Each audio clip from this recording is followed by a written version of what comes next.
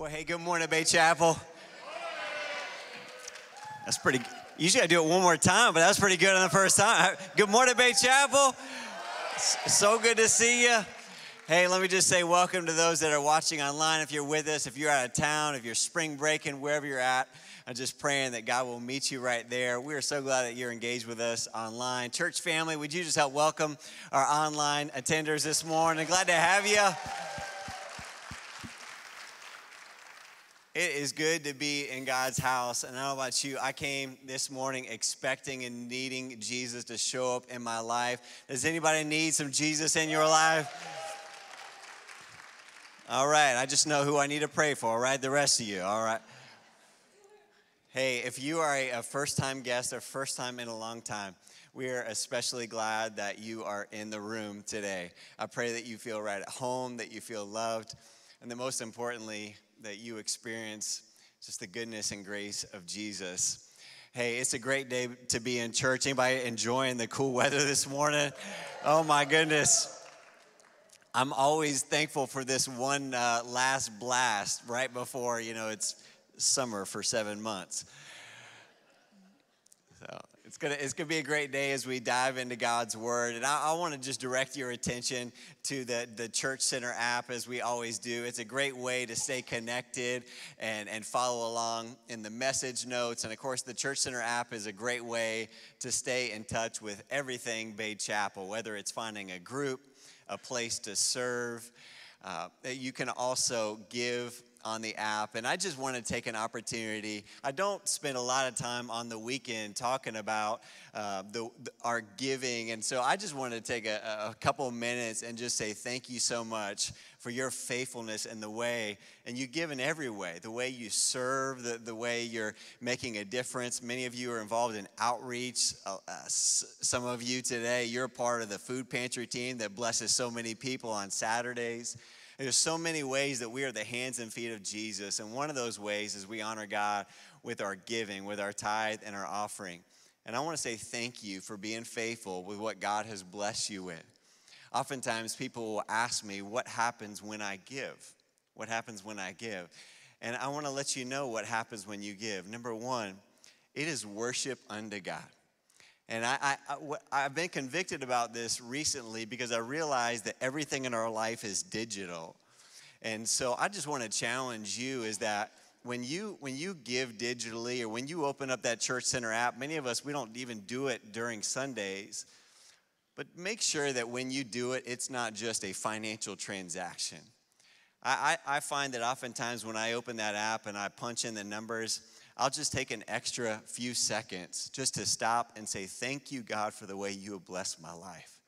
Thank you, God, that you've given me the opportunity to even be able to honor you and give. And I think it's an opportunity to worship him and remind ourselves that without him, we are nothing. We are nothing. And he is the giver of everything in our life. And so we're just returning back to him what he has blessed us with. So one, it's our worship. And number two, it honors God. Like he is glorified by what is happening in and through the church and the way that we're making a difference. And I want you to know that we are doing our best to be faithful with what God has blessed us with. You ask, what happens when I give? Well, let me tell you, with the resources that you give to Bay Chapel, the first 10% of our resources goes to missions. It goes outside of our church. One of the ways that we give is we give through ARC churches, and we give every month because we're helping plant more and more churches all around the country. We're involved with organizations like Convoy of Hope, which they're on the front lines with every disaster. We give to Children's Cup. We're involved in a significant way in the Dominican Republic, helping reach boys and girls, feeding them every single day. We're making a difference. We're involved with an organization called A Door of Hope, which helps foster families and families find foster kids and bring them into their home and make a difference for kids who are hurting and in difficult situations. We're involved with an organization in our community called No More. If you've never heard of No More, they are on the front lines of helping ladies get out of the trafficking industry and help rescue their lives. Yeah, it's good. And then there's small things that we do. Like 2 weeks ago, we got to go to Turtle Bartell's and we got to pass out Chick-fil-A chicken sandwiches to every teacher. And those are my favorite because I love Chick-fil-A and I love teachers. So whether it's the big things or the little things, there's a lot that's happening outside of those four walls. And that's the first part of our giving.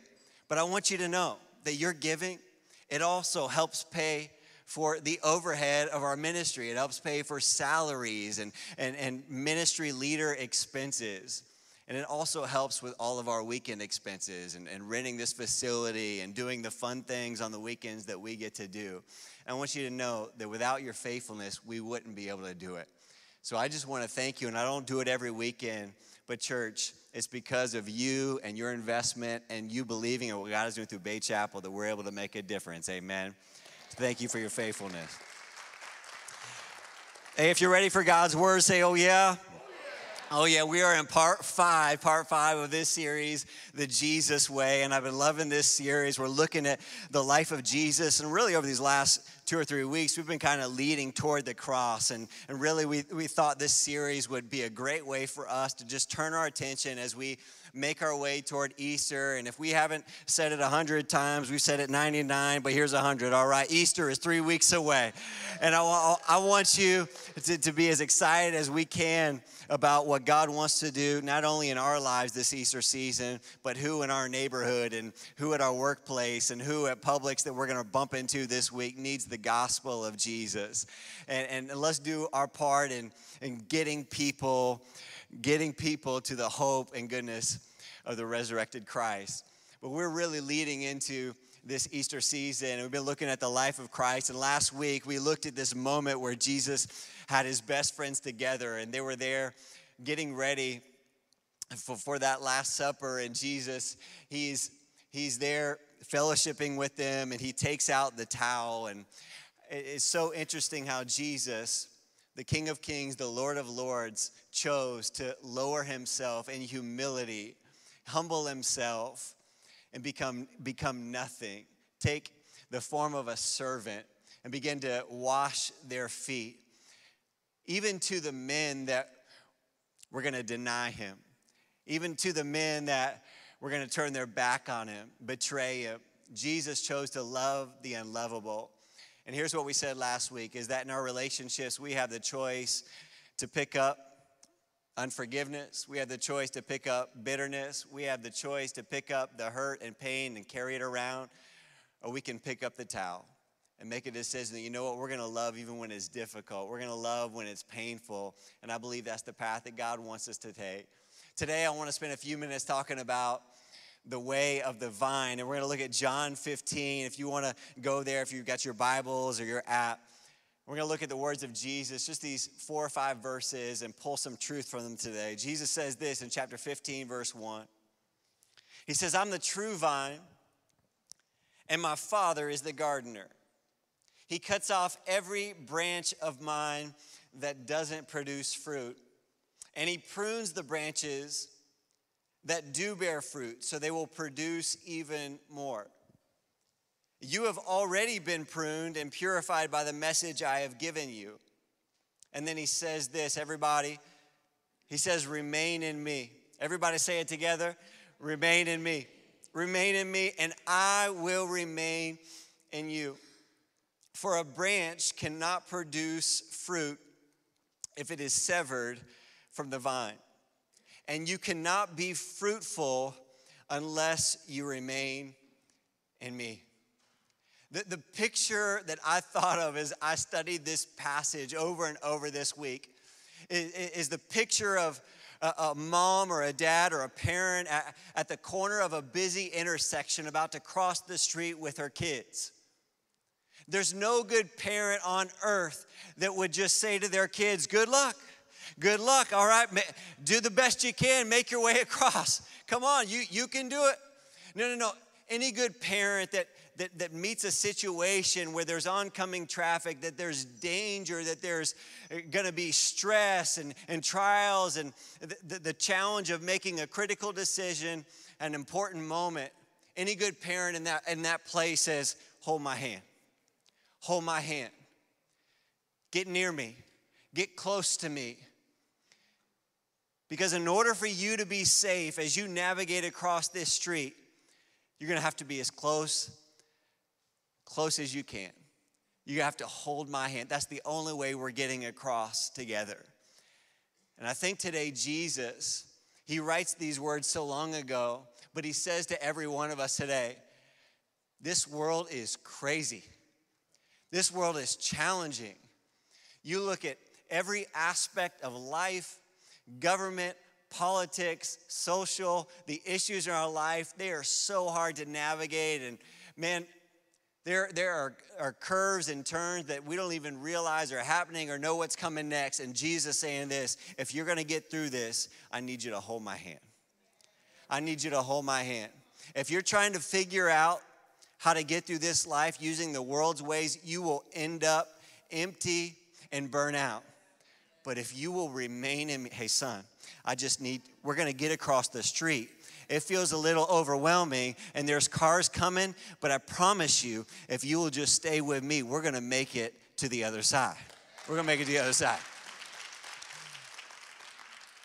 And here's the truth, because I'm guilty as well, is that sometimes I can leave Sundays and I can go back into my old ways of trying to figure it out how to do it in my own strength.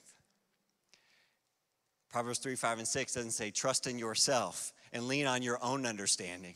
It says trust in the Lord and lean not in your own understanding, but in all your ways acknowledge him and he will direct your path, right? Remain in me. Remain in me. And here's the word of God. I'm going to preach for about 25 more minutes, but here's the message, all right? Today's the day to one more make a decision that I'm going to turn to Christ. I'm going to remain in him. I'm going to stay connected to the vine because there's strength, there's safety, there's security, and I can trust that God's plan for my life is perfect in Jesus' name. Can somebody say amen? Amen. Here's the truth. When I'm disconnected, my faith feels dry. My faith feels dry. And we can try so many things on our own to kind of like revitalize what's going on in our spirit. And I wonder today if there's somebody that's walked in the room and you feel dry, you feel discouraged, you feel burnt out. And if you're being really honest, you didn't even want to come this morning, but your wife or your husband or your kids, they got you here. And God right now, as he beginning to pull back one layer at a time, the crusty heart, he's saying, would you just surrender everything one more time? Would you just surrender everything and let me heal you? Let me sustain you. Let me just bring life to your dry and your aching body and spirit. Here's the truth, everybody. You can go to the gym 6 days a week. You can eat gluten-free. I don't care what you do. But if Jesus isn't the center, you will end up dry. Listen, let me tell you today. I don't care how big the promotion is, you will still end up dry.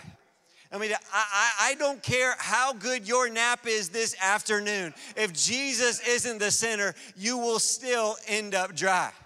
Because he says this, come to me all who are weary and heavy laden, and I will give you rest. Right? You can't look to anything in this world. Listen, you can take a branch that has fallen off a tree, and you can go put it in your house, and you can water it morning, noon, and night, and do it for the next 30 days. Let me tell you, at the end of the 30 days, it will still be a dead branch. The only way that a branch stays alive is if it is connected to the tree. And the truth is, some of us, we are trying to pour water on a dead branch, and we're wondering why we don't feel like we're living, because we're not connected to Jesus. He's got to be the source. He's got to be everything. And that's why we're disconnected. Our faith feels dry. And the second thing I think oftentimes is when we're disconnected, we're easily distracted. When we're disconnected, we're easily distracted. We start looking to other things. We start looking to other things to try to fill the void. And we're distracted. We get caught up in things that really aren't spiritual or eternal and maybe just provide a feeling for a moment, but they don't satisfy. I don't know about you, but it is so easy just to hop on your phone and wonder, where did the time go? You get pulled in by whether it's social media or the news or something going on. It's so easy to get distracted by the things of life that don't really matter. And distractions, they steal our time. They reduce our focus. They cause us to put off what's really important. I find this even in my life that it's so easy. Oftentimes what I'll do is I'll head to the gym in the morning, and I like to get there just a few minutes early and spend some time in the Word. But I'll tell you, it is a daily challenge for me to make sure that I don't pick up my phone first. Oh man, I am guilty that I love the good dopamine hits in the morning. I want to find out what's going on. I don't even like to check my email, but I'm just checking. Is there anything that came in? And I found myself even this week, there was one morning I went to pick up my Bible and I picked up my phone instead and I went to go look at scores. I loved in the morning just to see what happened last night, watch a video or two and catch up on a couple games. And immediately the Holy Spirit just convicted me. And I looked up and I looked into the morning sky and I saw some stars and began to see the sunlight come out. As God reminded me like, hey, I have an appointment with you. You have an opportunity to connect with the creator of the universe and you're caring about what game happened. Here's the truth, everybody. We get so distracted. I even put this note on my phone as a reminder to me. It says, throne before phone. Throne before phone.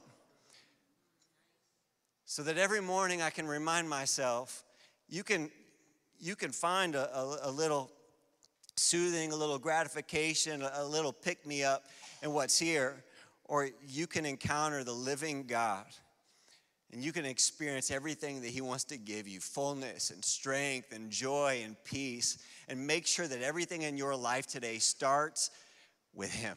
Starts with him. Let's not just get distracted by the empty things of this life. John Ortberg, he says this, for many of us, the great danger is not that we will renounce our faith. It is that we'll become so distracted and rushed and preoccupied that we will settle for a mediocre version of it. You know, the truth is the way the enemy works is that distractions oftentimes are so small that they don't feel that bad. But the enemy doesn't want to distract you. He wants to destroy you. And so he'll make distractions actually feel kind of good so that he can just slowly, sneakily get us off the path, chasing after things that really aren't God's plan for our life. This week, Jen showed me a video of a pastor. About a year ago, his life was completely derailed, and this week, he posted a video as pastor of one of the largest churches in America. It's about a 9-minute video where he shared his heart. It was the first time he had talked since last year. His church was just booming, campuses all over Texas and growing like crazy. They had made the list of the top growing churches in America, and he got distracted. Here's the truth. I'm bringing his story up, but it could be pastors, it could be business leaders, it can be anybody. And it was a sobering, my heart grieved for this man and his family. As he just admitted, hey, I messed up. He got in a relationship he shouldn't, he had an affair. And not only did he lose his marriage, he lost his ministry, he lost everything. He lost everything. There's a couple reminders to me. Number one, let's make sure we never put our trust in man, but we always put our trust in God. And number two, none of us are invincible. None of us are invincible. I'm never going to dog another pastor from this pulpit because I believe, and I still believe, he's a man of God that messed up. He's a man of God that messed up. I love him. I care for him. I don't know him, but I care for him, and my heart breaks for him. And but let me also say this. Let me just pastor you for a minute. This is totally unrelated to the message. If you tie your faith to a man, then you have reduced God to a human, all right? And so, please, I know that we've all been through trauma and struggles, and men have failed us, and pastors have failed us, and I may have failed you. But make sure that you never reduce the church and God and what he's doing on the earth to fallen man, because we all will sometime blow it. Amen? Amen. All right, that was extra credit for today, and so let's get back. Here's what I'm saying is that we all get distracted, and I realize that what happened to him could happen to me, and it could happen to you. And I want to humbly submit to you, let the Holy Spirit pierce the areas of our heart where there's pride that's covering our sin. All right? Let's humbly repent and say, God, you know what? I want to get back on the path that you have for me. Because when I'm disconnected, I'm distracted, I feel dry, and then I search for things that satisfy.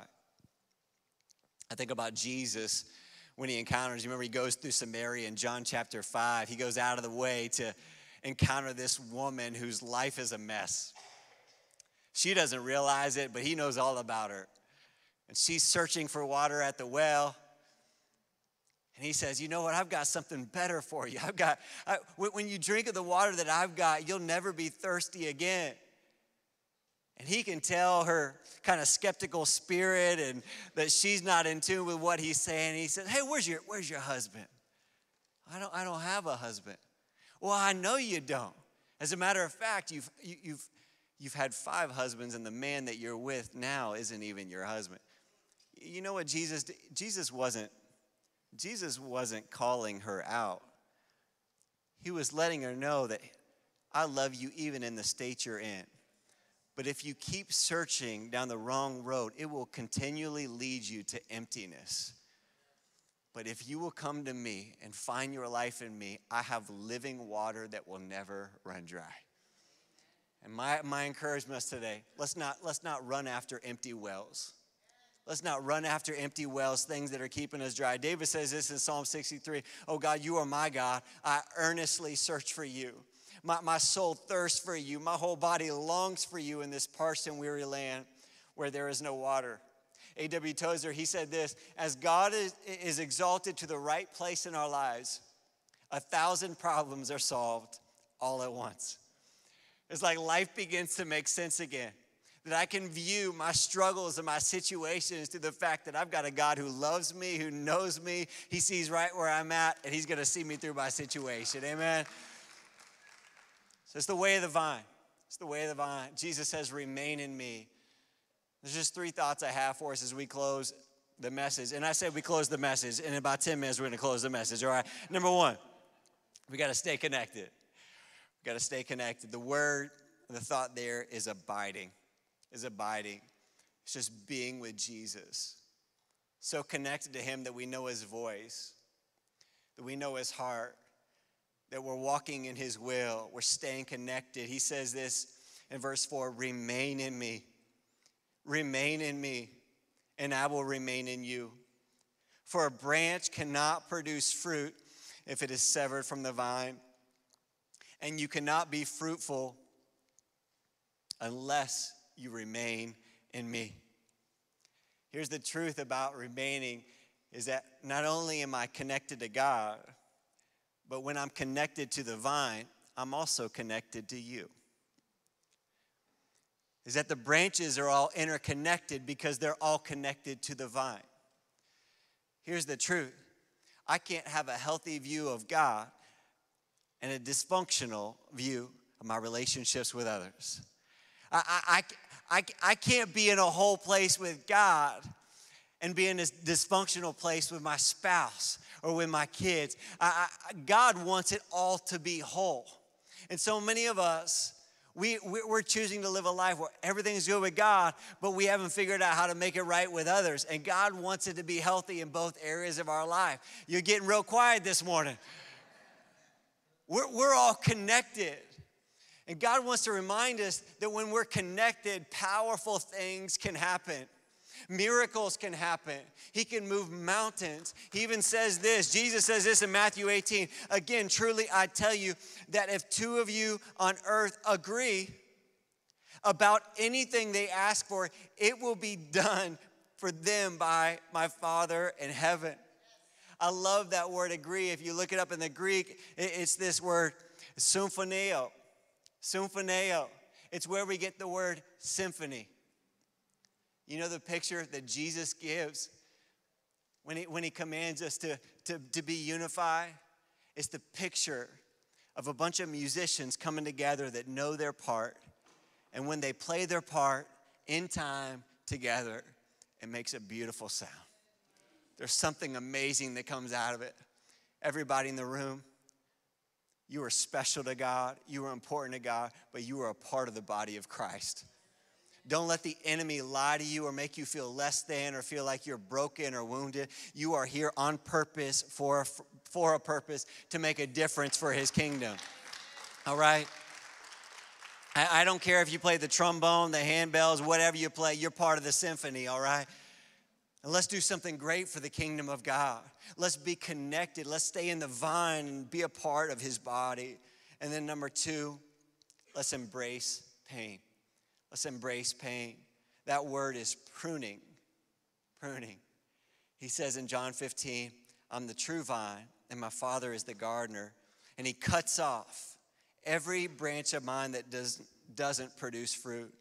And he prunes the branches that do bear fruit so that they will produce even more. This is the part we don't like. I want to avoid the pain. I want everything to be great. I want the success.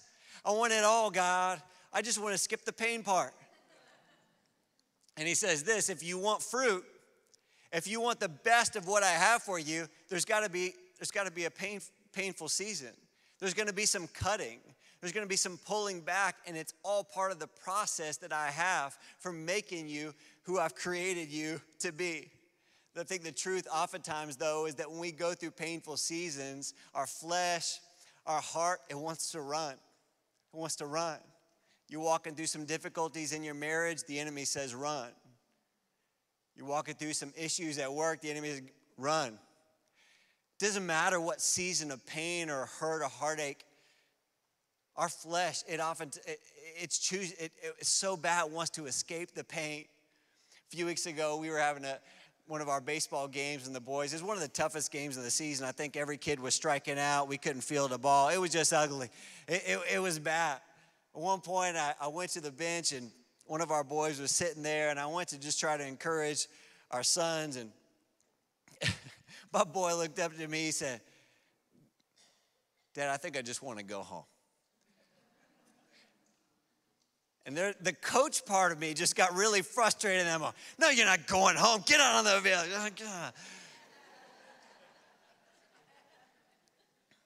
And then there's the compassionate part of me. That comes later. My first response is rarely compassion. I got to work through all the frustration and flesh part of me. All right, I'm just being too real with you this morning. It's like, I know. I know, but I kind of feel like going home too. It's not a whole lot of fun losing, is it? It's not a whole lot of fun striking out.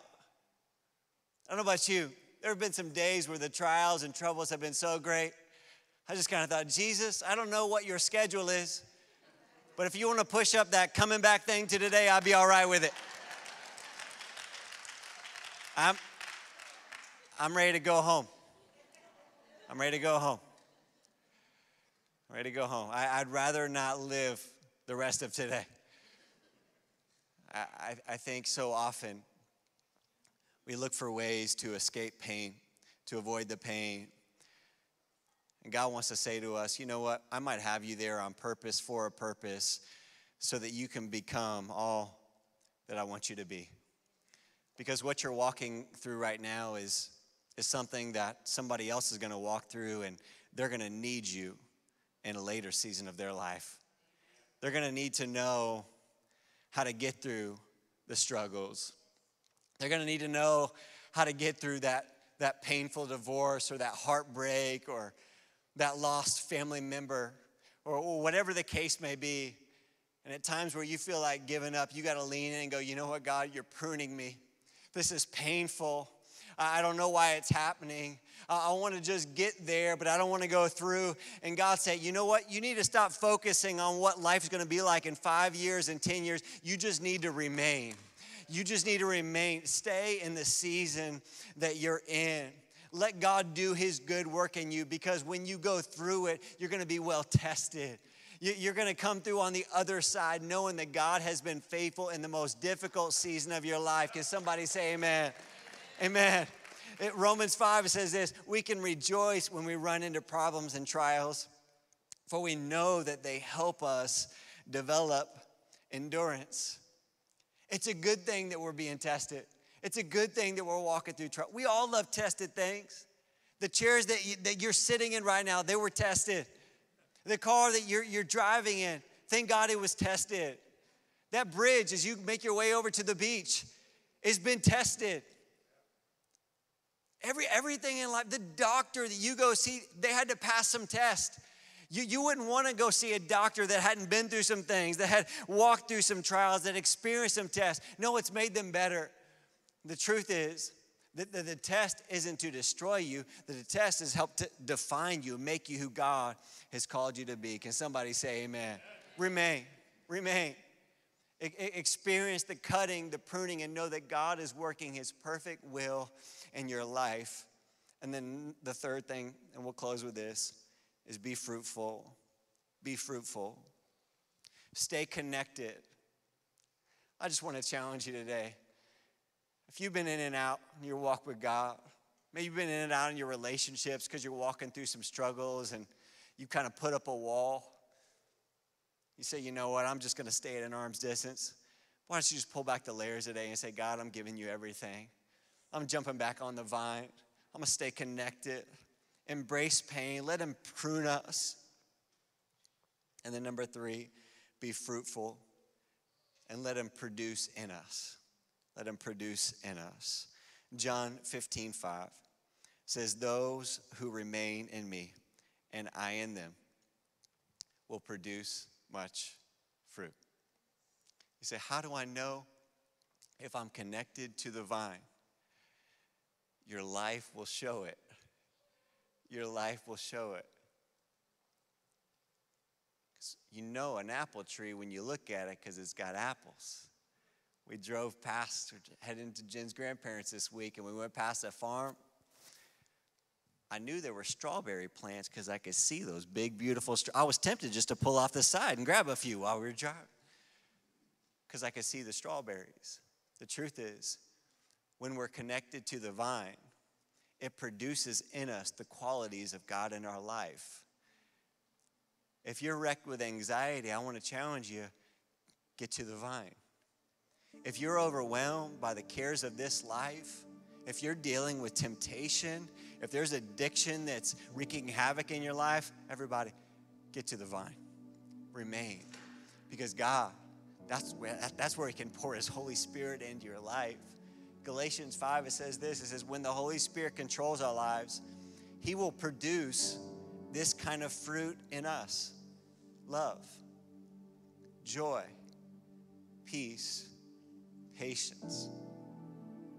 I'll just stay there for a minute. Just preach to myself. Kindness, goodness, faithfulness, gentleness, and self-control. These are the fruit of the Spirit. My prayer today. Do you just feel God's presence in the room this morning? I do. And I believe he's speaking to us. My prayer today is that God one more time would remind us and encourage us to get back to the vine. To get back to the vine. If you've been a dead branch that's fallen from the tree, living on your own, doing life your own way, feeling like, you know what, I've got this. I'm successful. I've got the accolades of man. I'm doing it. Let me tell you, God has a way of getting our attention, reminding us we are nothing without him. Let's stay connected to the vine, amen? I want you to bow your heads as we pray.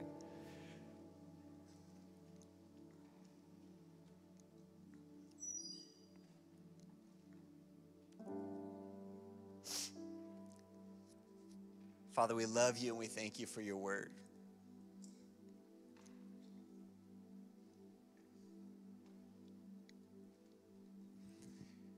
Thank you for the challenge today, God, to remain.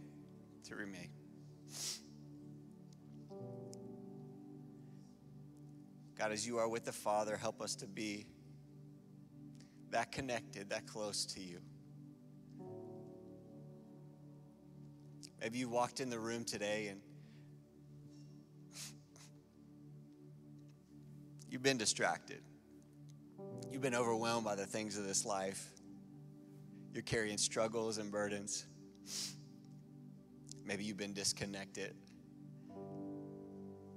Today's your day to say, Jesus, I just give it all to you, Lord. I just give it all to you. And why don't you just make an altar right there where you're at right now and just surrender everything? If you want to open your hands, open your heart, and just lay it all out at the feet of Jesus and say, God, I give it to you right now. I give it to you. I give you my spouse. I give you my kids, my family, my job, my dreams, my ambitions. Jesus, I need you. Come on, as we sang it this morning, just declare right now, Jesus, I need you. Jesus, I need you.